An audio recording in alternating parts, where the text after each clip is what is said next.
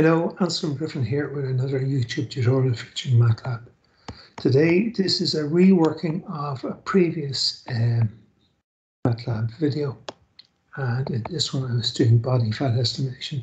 So it's the same example, but I'm revisiting it and hopefully giving a clearer and better explanation.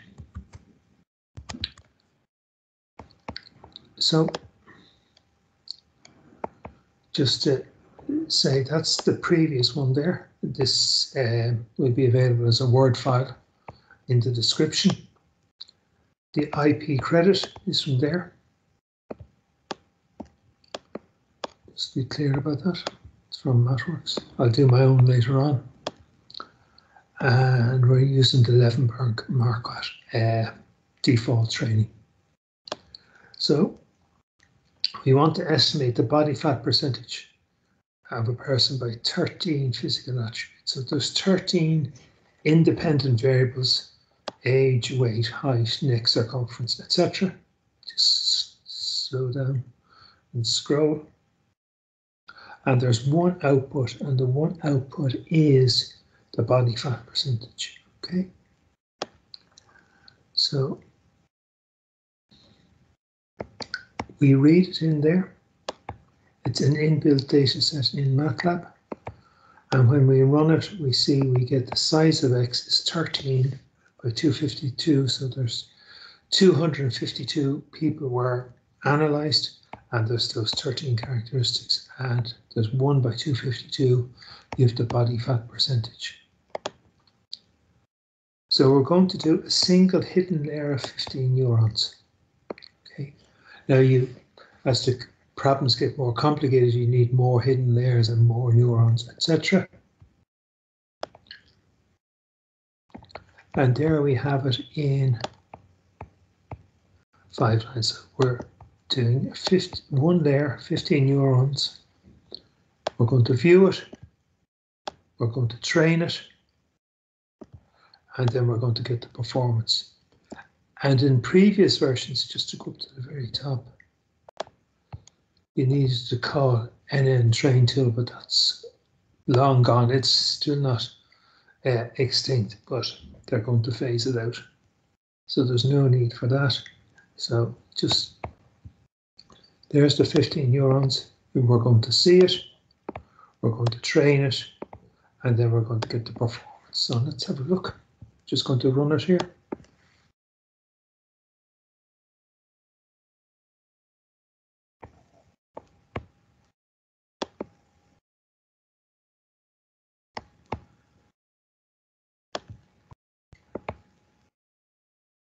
So there's the network at the beginning. We had the 15 hidden layers and the 0 and the 0 and the 0. So nothing in the output, nothing in the output, and nothing in the input.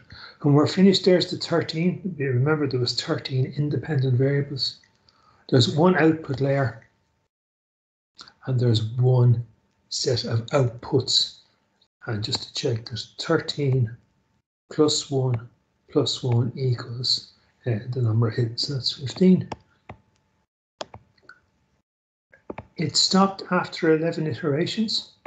The time, it just couldn't measure it. We'll look at the performance in a second.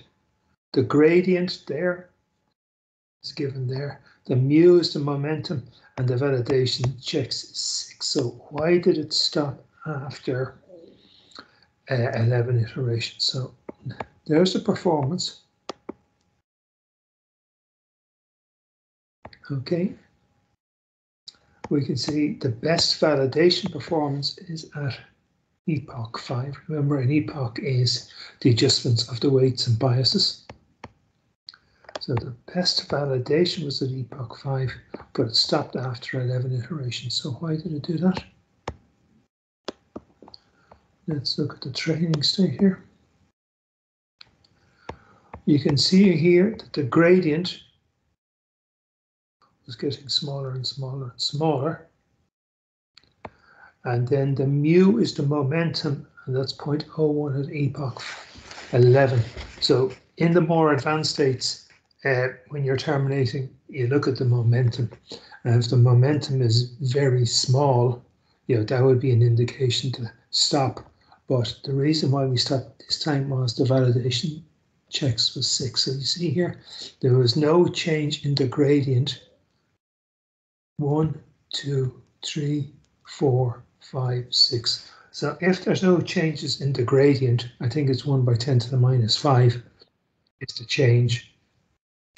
It stops. So it's saying if there's no validation change after no change in the gradient, you should say, after 6 validation checks, the training of the neural network stops.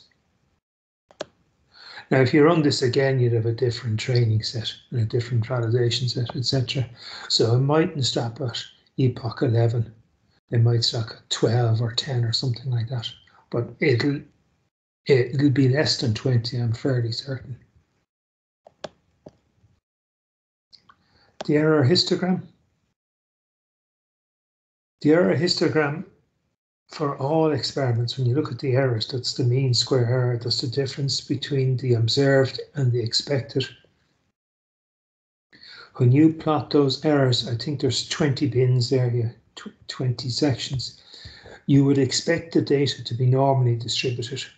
And it's not perfectly normally distributed. The tail to the left is a little longer than the tail to the right. But by and large, that looks fairly normally distributed. And this would be a good indication of a good model.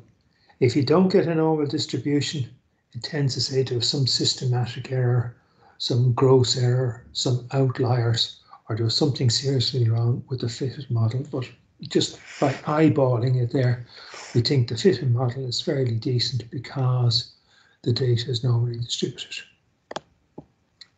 The regression fit here. So hopefully you know what regression is, and hopefully you know what the R is. So you can see here that for the test set, the regression was 0.63, so the R squared would be about around 40%. In my head, 0.63 squared is about 0.40, very roughly.